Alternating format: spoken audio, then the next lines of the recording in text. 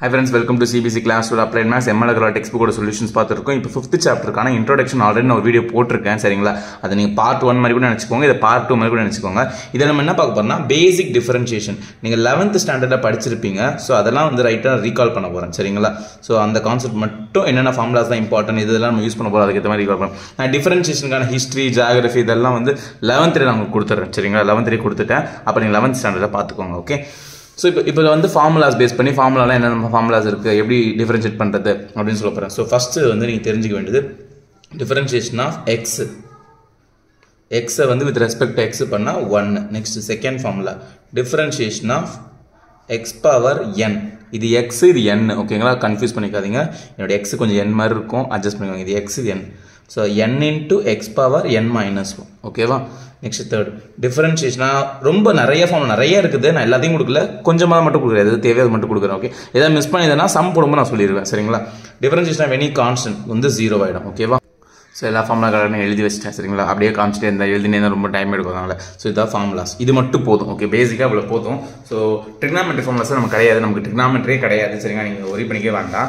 Applied maths trigonometry டேர்மே கிடையாது. Sign காசுலாம் எங்கேயும் வரவே வராது. ஸோ இந்த ஃபார்முலாஸ் எல்லாம் அப்படியே ஸ்க்ரீன்ஷாட் அடிச்சாலும் பரவாயில்ல நல்லா தான் இருக்குது பேஜ். அப்படியே ஸ்க்ரீன்ஷாட் கூட அடிச்சுக்கோங்க. இப்போ பேஸ் பண்ணி நான் ப்ராப்ளம்ஸாக சொல்கிறேன் சரிங்களா. எப்படி சால்வ் பண்ணுறது ப்ராப்ளம்ஸ் ஓகே. ஸோ இந்த ஃபார்முலாஸ் இந்த சைடில் இருக்கட்டும் ஓகேவா. இங்கே நம்ம ப்ராக்டிஸ் பண்ணோம் ஓகே. ஐயோ லாக் கூட போட்டோமா சரி இருந்துட்டு போட்டோம் ஒன்றும் பிரச்சனை இல்லை. கோச்சிங் மாட்டார் லாக். இங்கே பாருங்களேன். ஸோ இப்போ y is equal to இப்போ x ஸ்கொயர்னு கொடுத்துருக்காங்கன்னு வச்சுக்கோங்களேன். இது எப்படி நீங்கள் டிஃபரன்ஷியேட் பண்ணணும்னா ஃபஸ்ட்டு எப்போவுமே இந்த வேர்டு எழுதணும். டிஃபரன்ஷியேட் வித் ரெஸ்பெக்ட் டு எக்ஸ்ன்னு எழுதணும் ஓகேங்களா. எக்ஸ் நீங்கள் எதை வச்சு டிஃபரன்ஷியேட் பண்ணால் சொல்லணும். ஸோ ஒய்யை நான் டிஃபரன்ஷியேட் பண்ணுறேன். ஒய்யை இந்த டீனை வந்து டிஃபரன்ஷியேட் பண்ணுறேன் வித் ரெஸ்பெக்ட் டு யார் எக்ஸ் வச்சு டிஃபரன்ஷியேட் பண்ணுறேன் ஓகே. ஒய்யை டிஃபரன்ஷியேட் பண்ணுறேன் வித் ரெஸ்பெக்ட் டு எக்ஸ் வச்சு பண்ணுறேன் ஓகே. இப்போ என்ன ஆகும்னா ஃபார்முலா வந்து எக்ஸ் பவர் என் இந்த மாதிரி இருந்துச்சுனாலே பவரில் என்னன்னா ஏதோ ஒரு கான்ஸ்டன்ட் நம்பர் சரிங்களா. ஸோ இந்த மாதிரி இருந்துட்டாலே ஓகே பவரில் இந்த மாதிரி கான்ஸ்டன்ட் நம்பர் இருந்துட்டாலே அது என்ன பண்ணணும் இந்த n வந்து ஃப்ரண்ட்டில் வந்துடும்.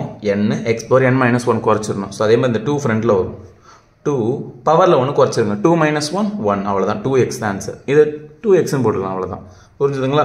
So y is equal to இப்போ 3x plus 7 minus e power x plus log x இப்படி இருக்குன்னு வச்சுக்கோங்களேன். ஸோ இந்த மாதிரி நிறைய டேர்ம்ஸ் இருக்குது. இப்போ differentiate with respect to x இவ்வளவு பெருசா எழுத வேண்டாம். இப்படி ஷார்ட்டா கூட எழுதலாம். எக்ஸாம்ல கூட இப்படி எழுதலாம் ஓகே. y டிஃபரன்ஷியேட் பண்றேன் வித் ரெஸ்பெக்ட் டு என்ன வேரியபிள் x வச்சு பண்றேன் ஓகே. 3 இங்க பாருங்க கான்ஸ்டன்ட் டிஃபரன்ஷியேட் பண்ணா 0 ஓகே. சோ 3 அப்படியே வச்சுக்கோங்க.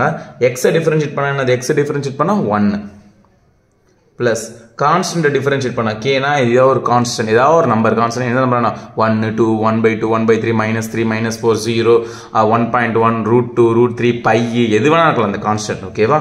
ஸோ கான்ஸ்டன்ட் பண்ணால் 0 மைனஸ் இ பவர் எக்ஸ் பண்ணால் இதான் எனக்கு ரொம்ப பிடிச்ச ஃபார்முலா. இ பவர் எக்ஸ் தான் இ பவர் எக்ஸ் எனக்கு personal favourite formula e power X. Lock எக்ஸ்னா அது டிஃபரன்ஷியேட் பண்ணால் 1/x அவ்வளோதான் முடிஞ்சு. நீங்கள் இப்போ கேட்கலாம் சார் கான்ஸ்டன்ட்டை பண்ணால் 0ன்னு சொல்கிறீங்களே இங்கே கூட தானே ஒரு கான்ஸ்டன்ட் இருக்குது அப்போ இதை பண்ணாலும் 0 தானே வரணும். நல்ல கேள்வி தான். உங்கள் மைண்ட் வைஸ் நான் கேட்ச் பண்ணிட்டேன்ல எனக்கு தெரியும் நீங்கள் தான் நினைப்பீங்கன்னு ஐநோ இப்போ நாளே யோசிக்கணும். எப்போவுமே கான்ஸ்டன்ட் தனியாக இருந்தால் மட்டும்தான் அதை மேக் இட் ஆஸ் 0. கான்ஸ்டன்ட் கூட வேற யாரோ ஒரு எக்ஸ்னு ஒரு வேரியபிள் இருக்கு மல்டிப்ளிகேஷன்லையோ இல்லை டிவிஷன்ல எப்படி இருக்காங்கன்னு வச்சுக்கோங்க. எக்ஸோ எக்ஸ் ஸ்கொயர் ஏதோ ஒரு வேரியபிள் கூட மல்டிப்ளையோ டிவைட்ல இருந்துச்சுன்னா அப்போ அவனை டிஸ்டர்ப் பண்ணக்கூடாது. இப்போ நீங்க மட்டும் தனியாக இருக்கிறீங்க. இப்போ நீங்க வந்து ஏதோ கிளாஸ் பையன் வச்சுக்கோங்க 12A நீங்க செக்ஷன் வச்சுக்கோங்க. நீங்க கிளாஸ் இருக்கிறீங்க. நீங்க வந்து பக்கத்து கிளாஸ் 12B கிளாஸ்க்குள்ள போறீங்க ஓகேவா. போறீங்க தனியாக போறீங்க சோலோவா போறீங்க ஓகே. போயிட்டு இந்த கிளாஸ் பையன் யாரோ மண்டை மேலே 4 கொட்டுறீங்க. அப்போ என்ன பண்ணுவான் 12B சேர்ந்து உங்களை அடி எடுன்னு வச்சிருவாங்க ஓகேவா. ஏன்னா நீங்கள் தனியாக போகிறீங்க ஓகே.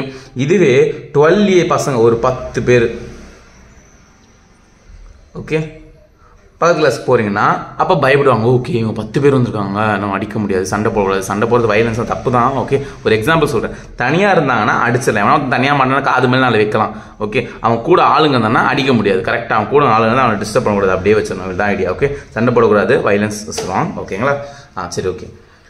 ஸோ இதுதான் ஆன்சர் ஓகே. சிம்பிளிஃபை பண்ணிங்கன்னா 3 × 1 3 minus e power X plus 1/x ஓகேங்களா. ஸோ இதான் சம் புரிஞ்சுதுங்களா. ஸோ இந்த மாதிரி டிஃபரன்ஷியேட் பண்ணுறது இன்னொன்று இந்த ப்ராடக்ட் ரூல் கோஷன் ரூல் மட்டும் சொல்லிடுறேன். ஸோ ப்ராடக்ட் ரூல்னா என்னன்னு பார்த்தீங்கன்னா ப்ராடக்ட் ரூல் ஸோ ப்ராடக்ட் ரூல்னா என்னன்னா, இப்போ நார்மலா சும்மா எக்ஸ்ன்னு இருந்தா டிஃபரன்ஷியேட் பண்ணிடுவோம். இப்போ எக்ஸ் கூட வேற ஏதாவது variable, for example log x வச்சுக்கோங்களேன். இது ரெண்டுமே ப்ராடக்ட்ல, இது ஒரு ஃபங்க்ஷன் இன்டு இன்னொரு ஃபங்க்ஷன், இந்த மாதிரி ரெண்டு ஃபங்க்ஷன் ப்ராடக்ட்ல இருந்துச்சுன்னா அதை எப்படி டிஃபரன்ஷியேட் பண்றதுன்னா, differentiate with respect to X. எப்படி பண்ணா dy by dx equal to, okay.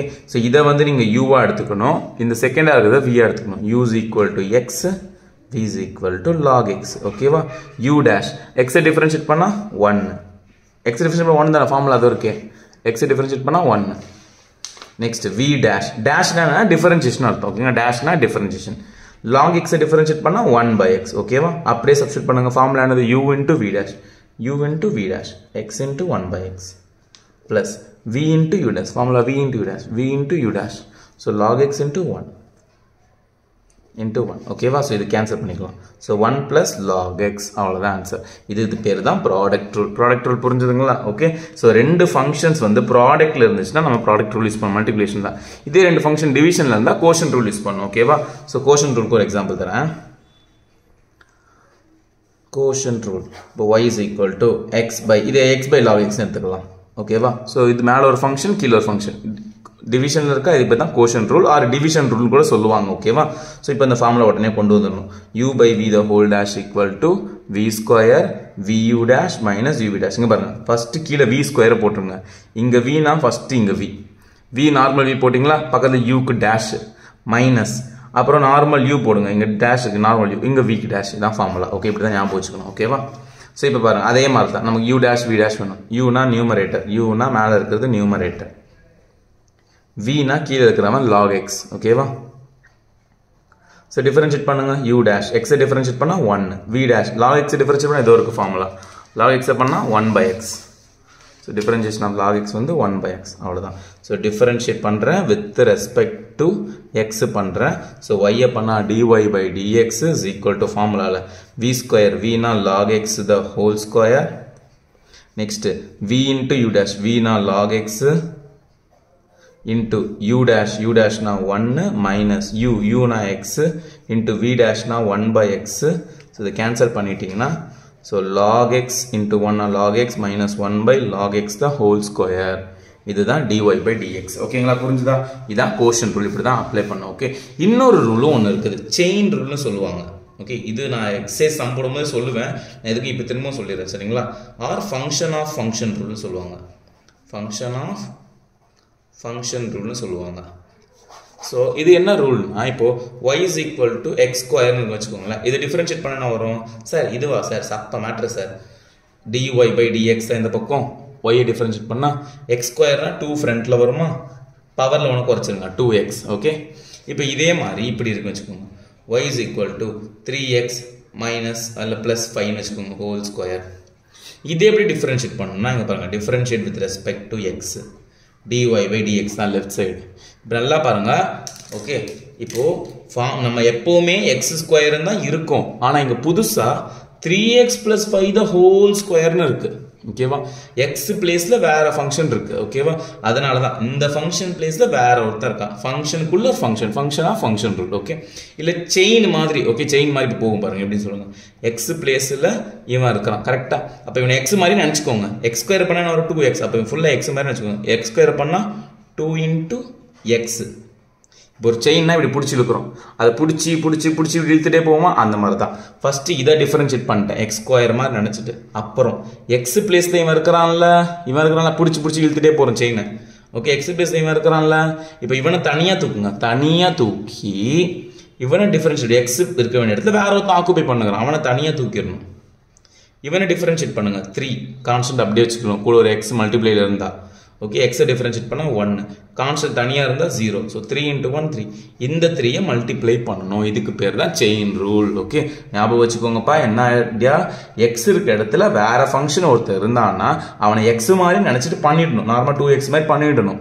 அப்புறம் x பிளேஸ் ஆக்குபை பண்றதுக்கு அவனை தனியா தூக்கிட்டு அங்க டிஃபரன்ஷியேட் பண்ணணும், அதை மல்டிப்ளை பண்றோம். ஸோ ஆன்சர் என்ன வரும், 6 into 3x plus 5, அவ்வளவுதான். இதான் dy by dx ஓட ஆன்சர்.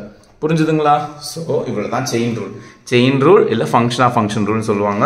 கோஷன் ரூல் பார்த்துட்டோம், நெக்ஸ்ட் வந்து ப்ராடக்ட் ரூல் பார்த்துட்டோம். இந்த ஃபார்முலாஸ் எல்லாம் நெக்ஸ்ட் சம் போடும்போது அழகாக வரும். ஸோ எக்ஸசைஸ் பார்க்கலாம். தேங்க்யூ, பாய்.